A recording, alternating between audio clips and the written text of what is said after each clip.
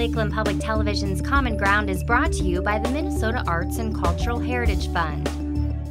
Welcome everybody to the Saum Consolidated School in Saum, Minnesota, downtown Saum. My name is Eva Stengo. I'm a longtime resident, was born here in Saum. Well, I'm one of the people in the Saum Community Club that we have decided we're going to try to keep it going and keep it up. Well, I went to school here for 8 years, of course. All of my family did. Our grandfather was one of the people that got started on having a consolidated school here.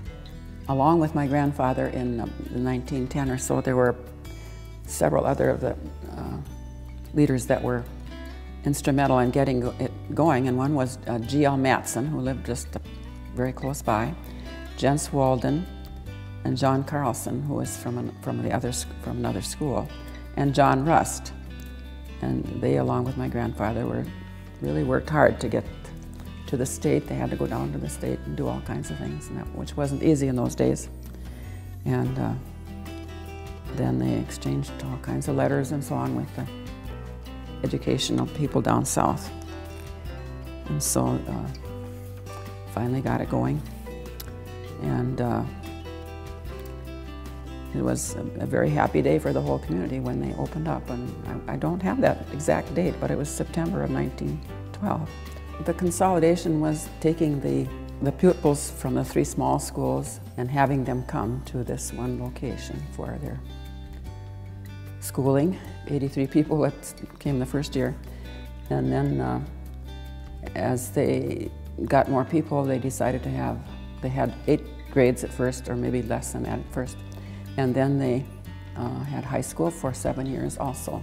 Right now we're having some fundraisers to try to raise money to paint the building. We plan to have a celebration of the 100th year of Saum School in August of 2012. And we're trying to contact as many people as we can that we know have gone here. Our families have been involved here in other ways too. Well, my name is Alan Krugsing. I grew up out here. I went my first 8 years to school here from 1938 to 1946, I guess. I grew up just half a mile from here, so I walked to school every day. Didn't matter. I think I've made it when, if it wasn't 40 below, it was close to 40 below a time or two. And it was probably different than any school in town. For one thing, one of our things we did was we'd go tracking in the wintertime. And we'd send one group out in the woods ahead of us. And we'd give them, I don't remember how long, but we'd give them some time, and then they'd try to cover their tracks and we'd try to track them down.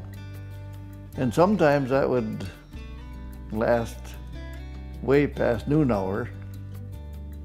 It'd be probably 1 o'clock or later. And I guess our teachers must have thought that was good for us. They never really said anything about when we had to be back. We got back when we could. And we used to, it's about 1/8 of a mile up to the river. In the wintertime, we used to go up there skating at noon hour. And in the summertime, we'd go up there swimming at noon hour.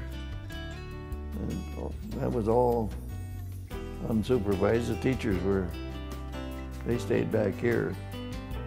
And I know there would never be such a thing like that happen nowadays. So I guess that was different. We took care of ourselves more, I guess is what I'm trying to say. We never even thought about somebody coming along to supervise us. We never crossed our mind, I guess. This classroom that we're sitting in now was the 1st, 2nd, 3rd, and 4th grade rooms. And the one on the next door was 4th, 5th, 6th, 7th, and 8th until about 1957 or so, when they took some of the classes and went to Kellier. And then it ended up with 1st, 2nd, and 3rd here in 1960 when it was closed. These are some of the school books that are in this school.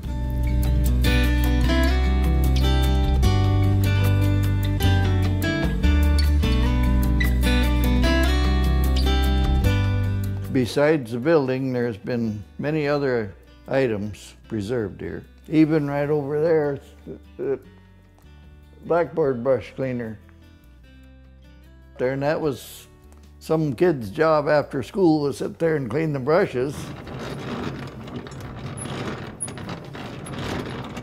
And it's suction, it's a natural draft to suck it up, and that goes out the vent up the roof. And I've never seen another one like it anyplace.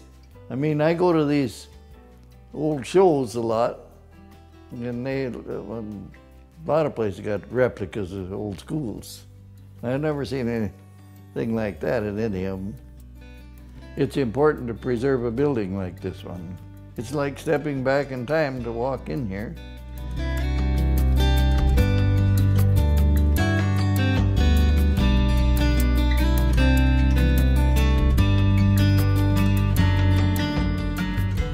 I guess the first thing is underneath, there's a shelf under here.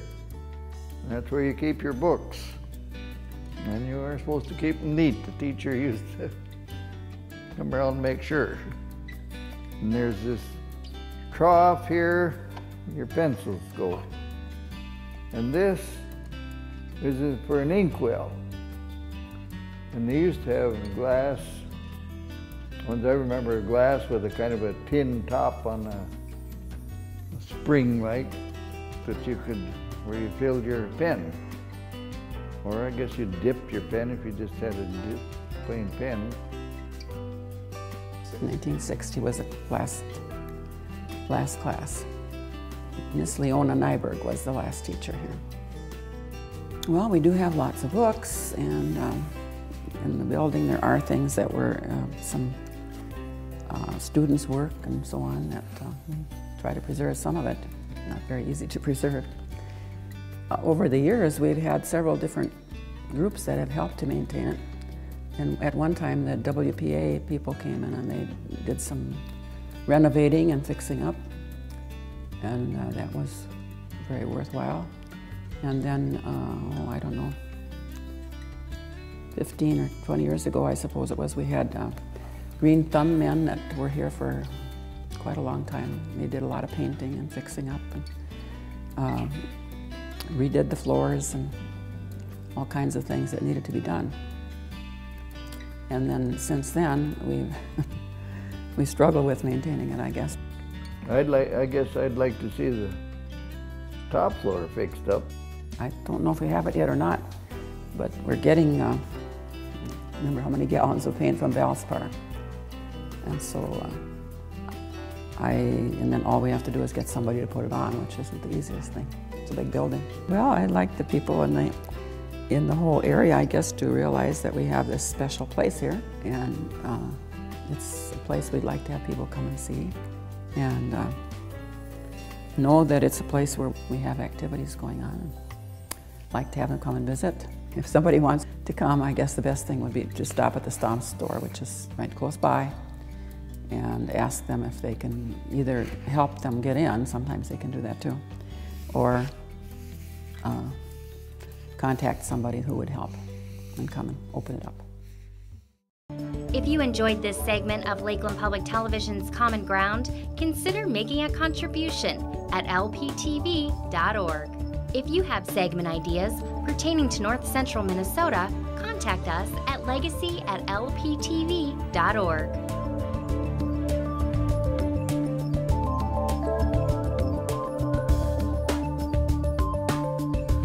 Common Ground is funded by the Minnesota Arts and Cultural Heritage Fund by the vote of the people on November 4th, 2008.